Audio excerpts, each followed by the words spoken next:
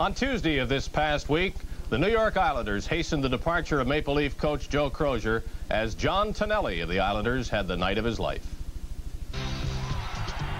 Tonelli had been playing with a lack of confidence, so Coach Al Arbor decided to put him on a line with Bryan Trottier and Mike Bossy.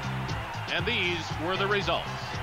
5 goals for John Tonelli, the second of which goes behind Leaf netminder Yuri Sirha.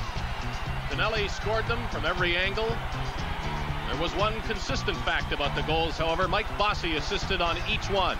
And Bossy passed to Tonelli for the empty netter that made it 5. It took a great week-long performance to top what Bossy and Tonelli did in this one game. But our player of the week